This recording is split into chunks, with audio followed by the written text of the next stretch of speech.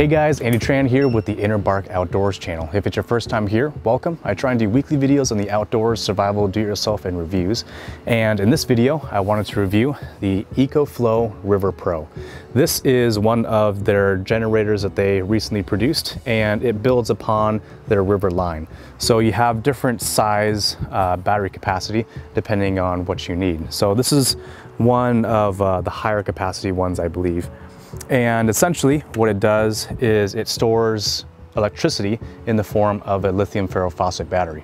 So instead of having a large or noisy combustion engine, you have a really quiet device. So everything is stored inside here, and this is about as loud as it gets. I'm going to try and get it next to the microphone so you can hear it.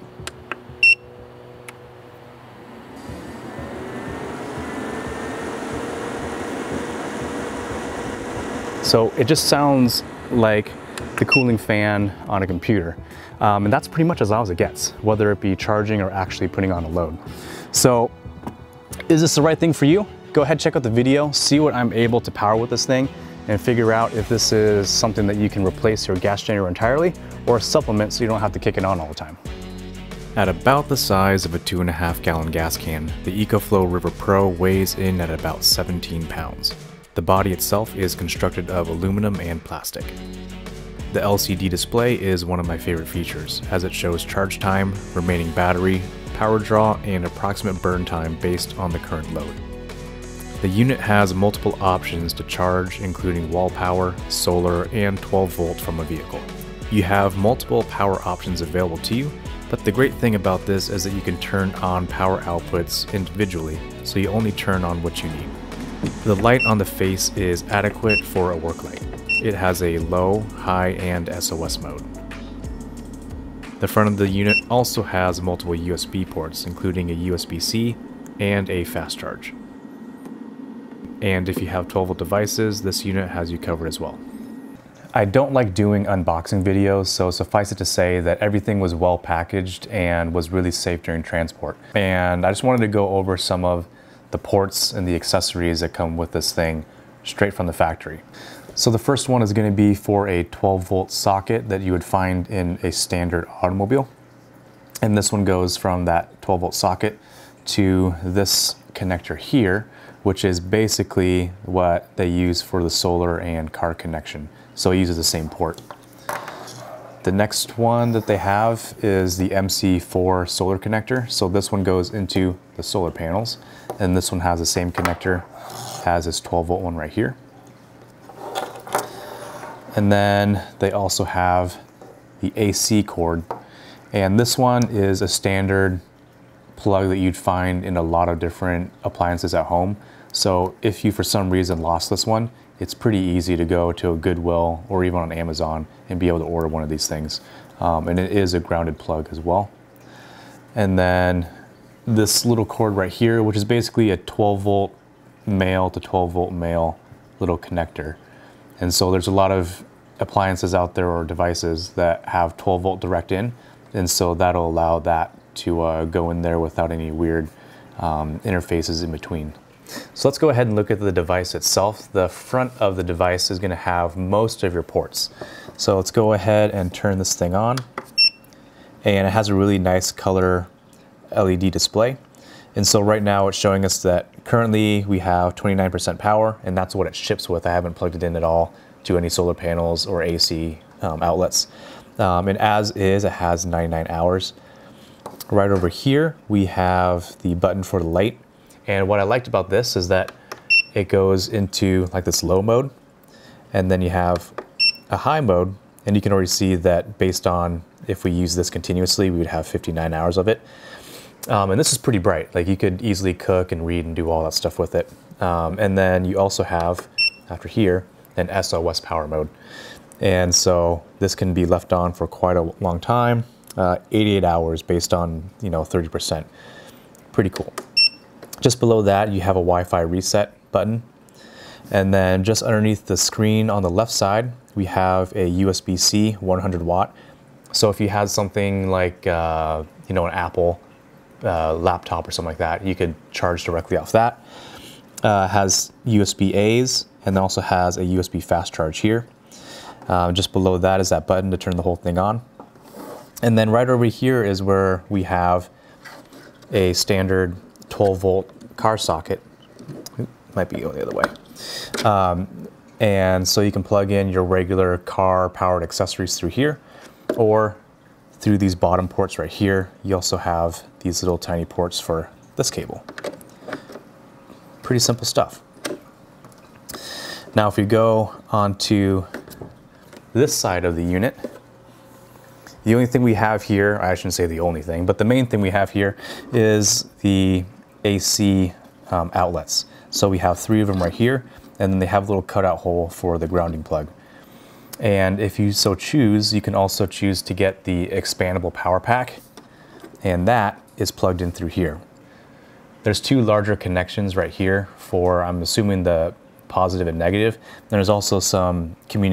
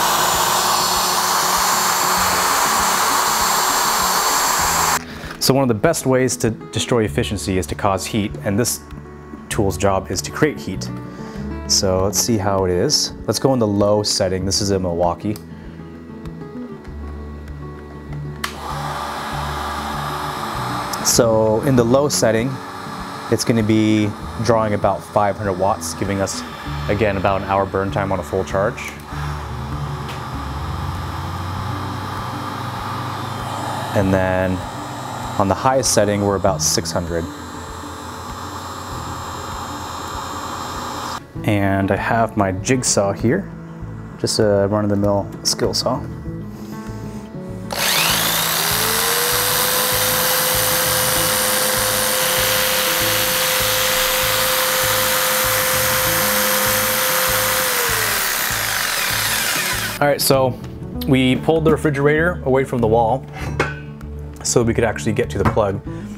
And good thing we did anyway, because we needed to vacuum behind it.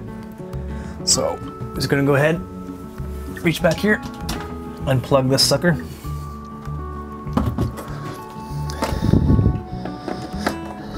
Plugged in.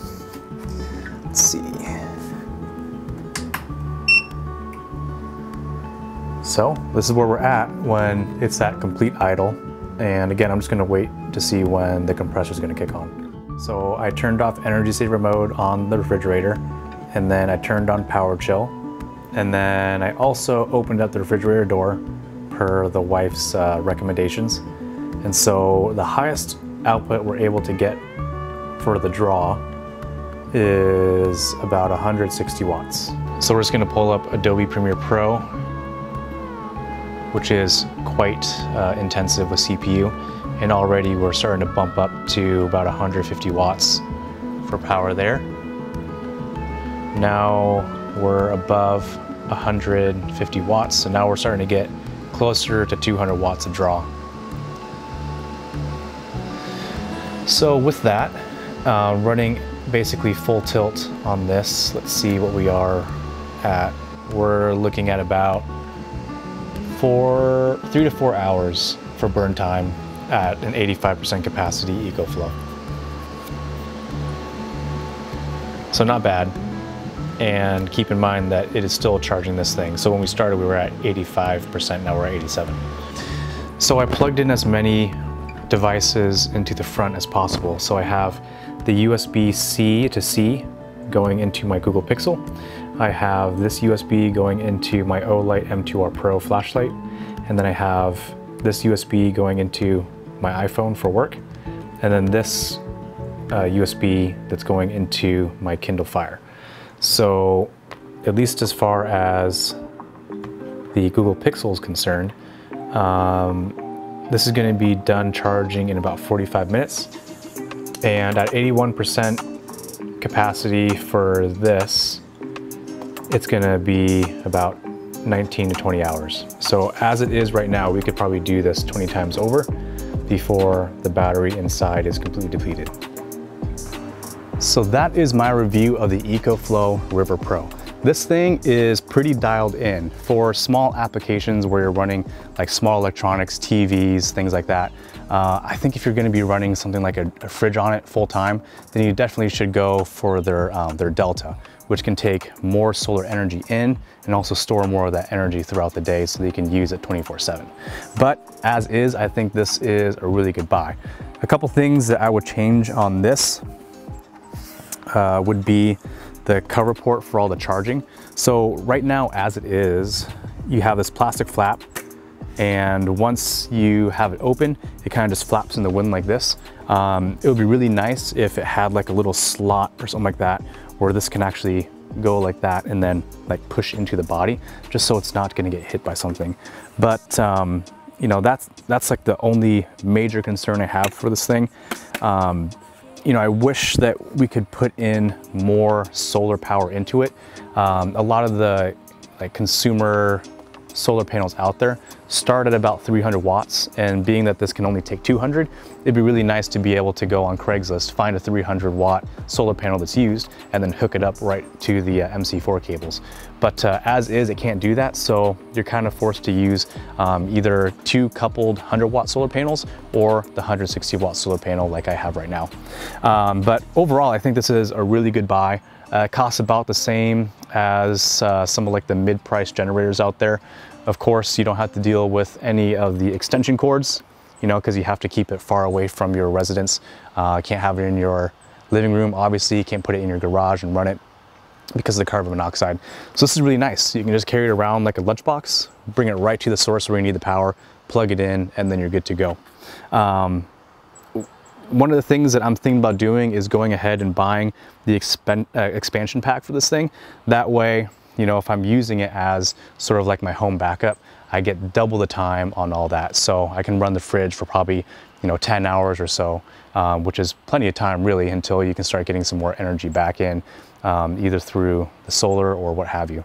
But this is a really cool backup. for the price, I think it is worth every penny. The interface on it is really easy.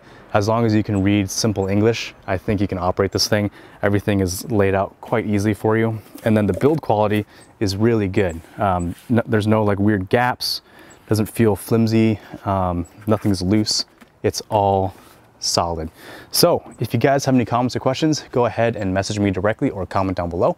If you guys enjoyed the video, please like, share, and subscribe. Also check out my Facebook page, Instagram, and other social media. It really helps me know these are the kind of videos you want to see. But as always, take care out there. Bye.